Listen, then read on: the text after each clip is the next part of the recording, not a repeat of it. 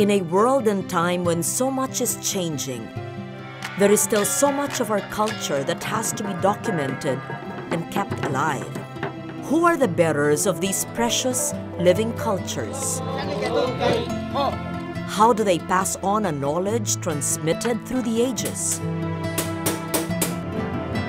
What they represent has survived colonization, conflict, marginalization, and yet they persist. Sila ang sisidlan, the living vessels that store Dayaw, our knowledge, our pride.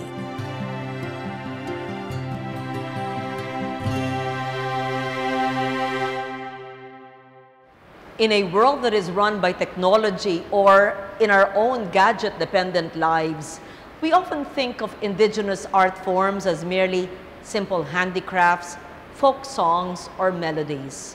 What we fail to acknowledge is the intricacy, both of the finished product as well as the process that these entail. In our continuing series on the Gawad Manlilikhang Bayan awardees, or Gamaba, we look at the intricate processes of a metalwork artist from Pampangan, a chanter from Iloilo, and a musician from Basilan.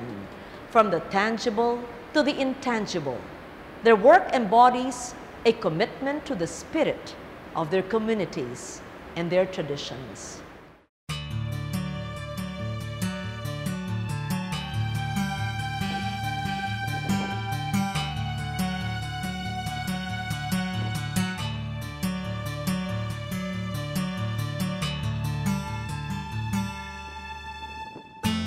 A man of few words, Eduardo Mutuc seems like the proverbial introspective artist who would much rather let his work speak for himself. And what thoughts, what words and memories are revealed by his glistening masterworks. On altars and carrozas, on frontals and other pieces of religious furniture, Mutuc's work connects us to the gilded age of our own Catholicism, when altars were replete with the Baroque refinements and excesses. Call or describe it in artsy terms for this quiet man, his is simply the art of pukpok, or beaten metal. Nung araw kasi yung pinsan ko may antique shop, namasukan ako sa antique shop. Siya naman ang gawa niya, namimili ng mga antiques. Lahat ng mabili niya, pinagagaya sa amin. Sa tagal ng panahon, natutunan kong magtrabaho ng ganyan. Yung nga may namimili nga sa akin sa gawa ko yung may naglalako nga sa Manila. Natagpuan ni Mr. Robusan. Lahat ng ginagawa ko, binibili ni Mr. Robusan. Nung isang araw, pinasama ko ni Mr. Robusan doon sa binibilan niya. Nagkakilala nga kami yan. Doon nagumpisa kaming ikunuhan sa NCCA, yung gawa ko. Nagustuhan niyang NCCA. Yun, nagumpisa na noon yung mga gawa ko. Nakilala nga ako sa Yakan, ganyan ang ginagawa ko.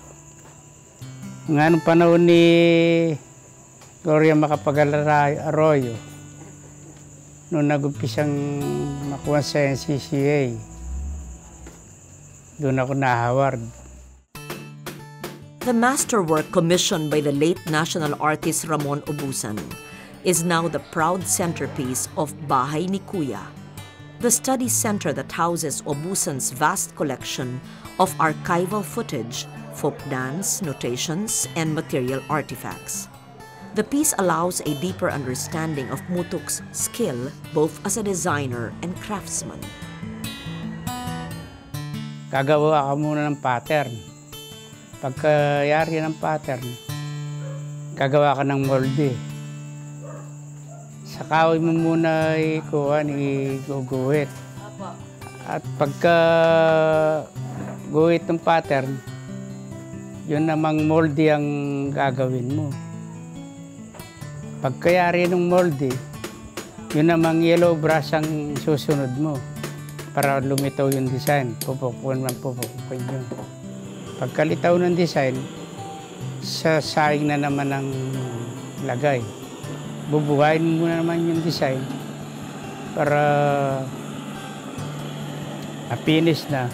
Pagka-finish ng design, itutubog mo na naman sa silver. Pagka wala sa silver, gagawa ka naman yung pinaka-frame. Mutuc's ability to design became evident when he demonstrated how his vision is transformed from a piece of paper to a finished beaten plate. Ito yung design ng crucifix. Pattern ng crucifix ito.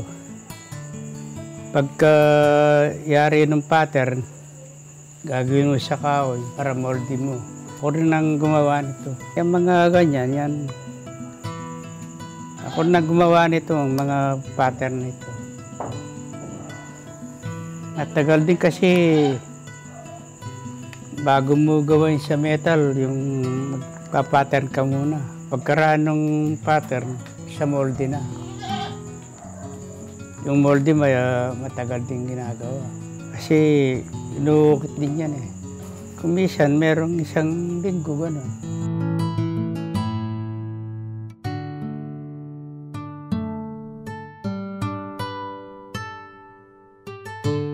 You find Eddie Mutuc very good in this until now. And so he is the inheritor of a long tradition.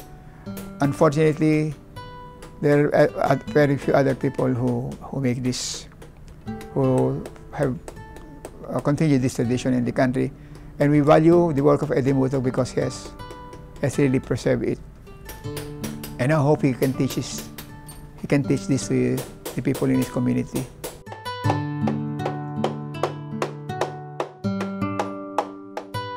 In the work of Eddie Mutuc, I am reminded of that old Jesuit motto, that all things we do for the greater glory of God, ad majorem de gloriam.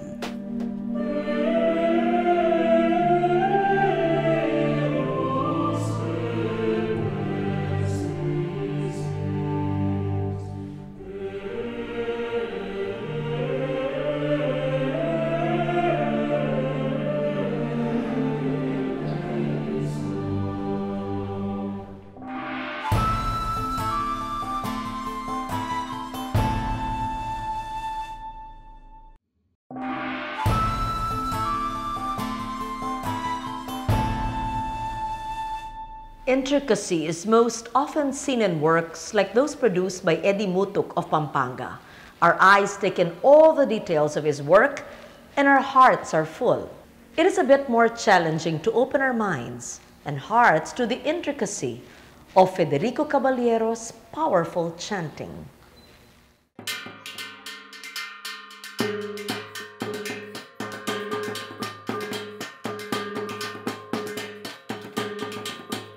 Humadap ng sa bukad yung tarang ban bukay nga ka rendalan ambuya. When the interview was conducted, Federico Caballero had just lost a son, but he bravely went on sharing his knowledge and his passion for the chant that he had been recognized for.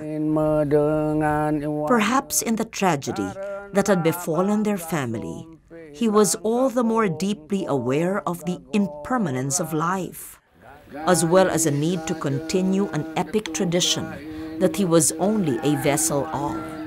Taran lamang si kulabu kulambaw si ombaw amantolin gasabura katin as gasabog. A sulod Bukidnon from the mountains of central Panay, he has mastered the 10 important epic tales of his people. He chants these in the Kinaraya language. This great oral tradition would have been lost had not Caballero persevered in committing the epics to memory. Traditionally sung while lying on a hammock, the stories of mythic heroes like Labaw Dungon, and Humadapnon come to life, much as his own grandmother's chanting brought them to life for the young Federico. Damong pangasi ay kapaangay patupo adagapa. Tigintunan ko gid na. From generation to generation.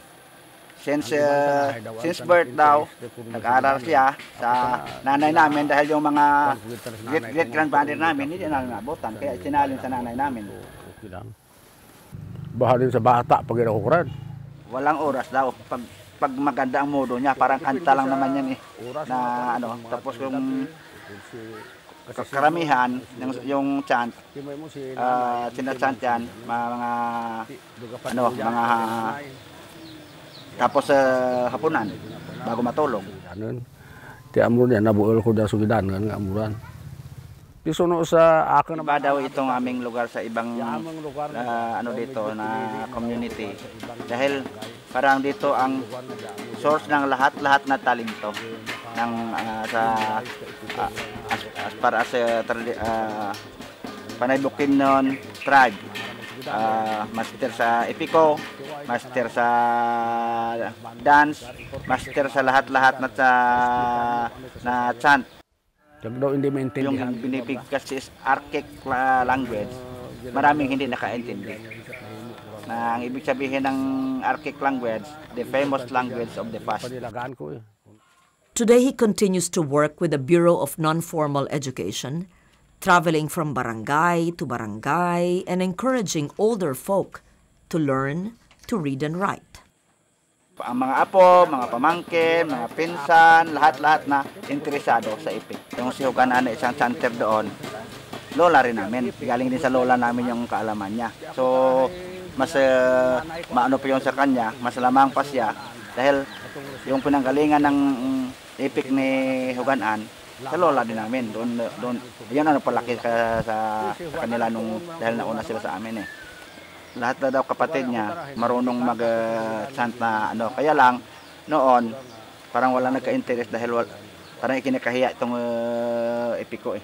The presence of a chant is an indicator of the creativity of the community. The moment a chant disappears, that means the community has already become consumerist, just like the many urban centers in this country. That's why it's important that we preserve the chanting tradition of the Sulut Bukidnon in the person of Federico Caballero.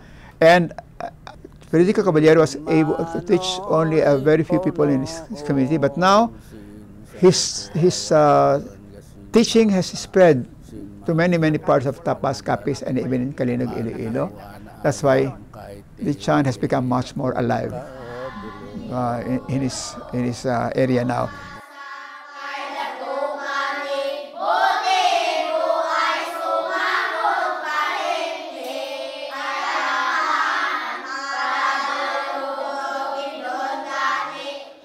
He knows the importance of committing to paper, the vanishing epics and life ways of his people. In many ways, Federico Caballero is his own epic story. Amantolin gasab urakatin as gasab og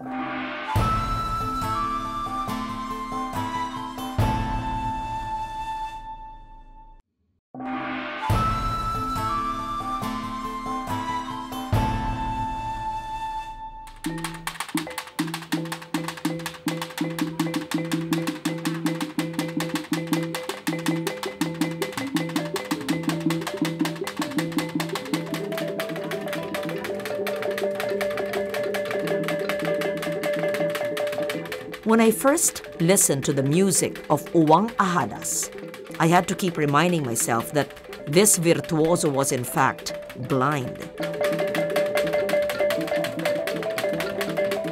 Sophisticated is the word that comes to mind upon hearing the full Yakan and Sam, led by the virtuoso Uwang Ahadas. I can't help but wonder if his deep understanding, his exploration of these intricate overlaying of beats have anything to do with his blindness. If that is true, then his eye ailments have made his internal life so much deeper and much more rewarding. A native of Lamitan, Basilan, the young Uwang was said to have been punished by offended nature spirits because of his child play. If this is true, then the spirits must have given him an even deeper gift, a mastery of the complicated rhythms and instruments that make up the Yakan musical ensemble. From the gabang or bamboo xylophone to the agung, to the deceptively simple quintangan kayu, to a gamut of other instruments, Uwang Ahadas has mastered them all and performs with an energy and bravura that matches the vibrancy of Yakan music.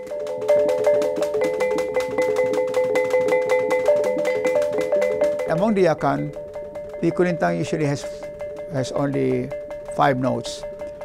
How you cannot play so many melodies with only 5 notes. That's why their concept of music is highly rhythmic, and to the use of what is called interlocking rhythms.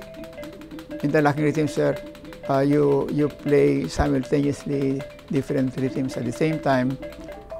You are able to create melodies. We can call this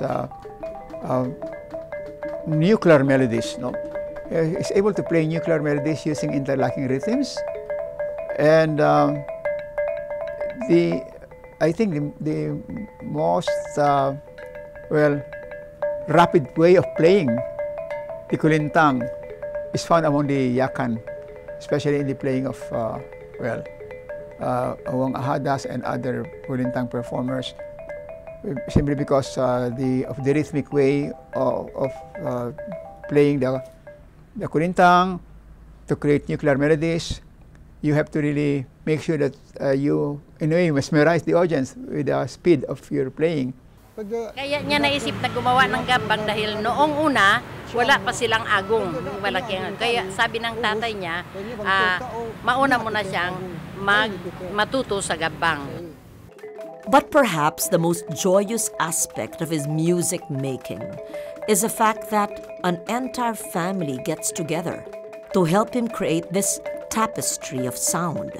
When dressed in their Yakan finery, they become a living work of art, where the textiles, the colors, the movement, and the energy become one with the music. What I do know about Uwang is that he has a fantastic family. They probably should be given a group prize, but they do almost anything. And music-wise, dance-wise, weaving-wise, all of them are really amazing and beautiful people. I recall seeing them all dressed up, no, to play in their traditional textiles, in their clothing, and you will be bowled over by them talaga because they look so stunning. And they display so much artistry.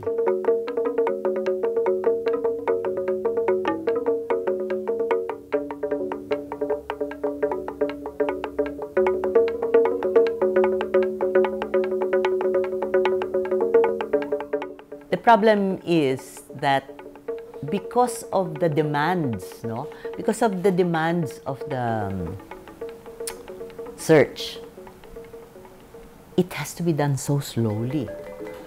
Kasi ilan-ilan lang naman yung makaka-go out into the field. Sa mga bundok-bundok yan, no? At saka sa mga islang medyo kukunti ang tao, ano? It's hard to find researchers, one, who have the savvy, no? A young researcher sometimes will miss what somebody who knows the field will immediately notice. So yung enlarging the pool and providing the necessary logistics for that, I think that's the way. Making it easier to send out teams. Kasi ilan-ilan lang yan. It's unbelievable how small the search groups are. And the red tape that's involved. Alam mo naman, red tape sa gobyerno. I think if there are more people involved, then faster faster din ang development. So that would be one way the government can help, because of course Gamaba doesn't have a very big budget, and it has a limited number of people working under it. So we were working on a review of the entire law. It's been several decades now, and I think it's time to review.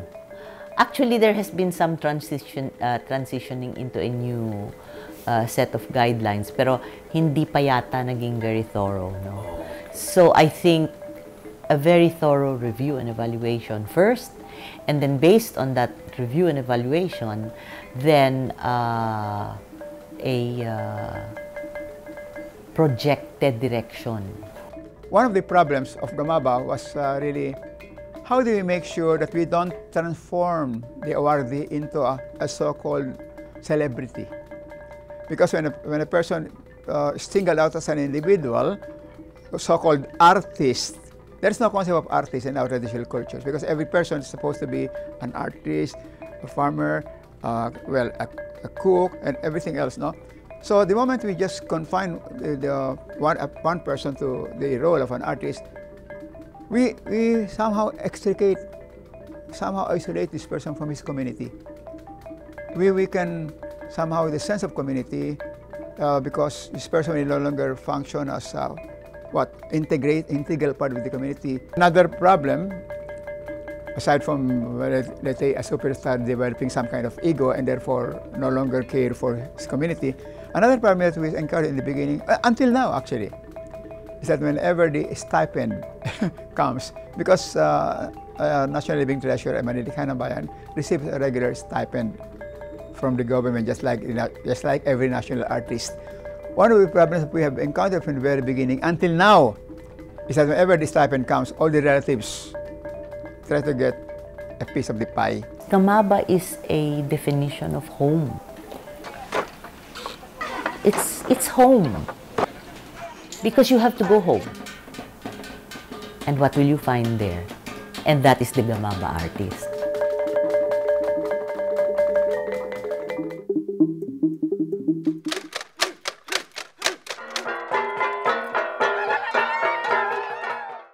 Eduardo Mutuc, Federico Caballero, and Uwang Ahadas, three traditional artists who have faced indifference, marginalization, even armed conflict in their own communities. But from these adversities has sprung intricacy and complexity in beaten metal, in the human voice, and the memories it sings off in a rich and dynamic musical tradition. In passing on their knowledge, all Gamaba awardees share a common responsibility to ensure the continuance of their cultures. Their Dayaw becomes our knowledge, our pride.